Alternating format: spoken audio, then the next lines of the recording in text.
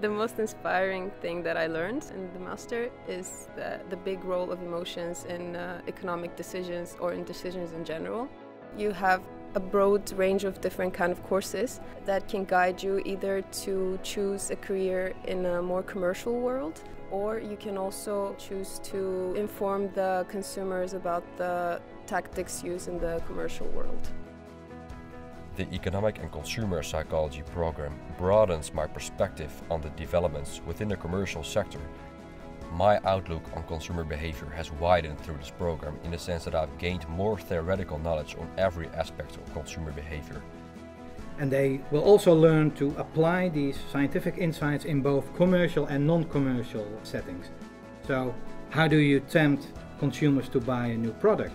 How do you persuade people to consume more environmentally friendly? Psychology can be useful anywhere, from self-development to relationships, to communication skills, to business. Psychology deals with people, and there's people everywhere you go.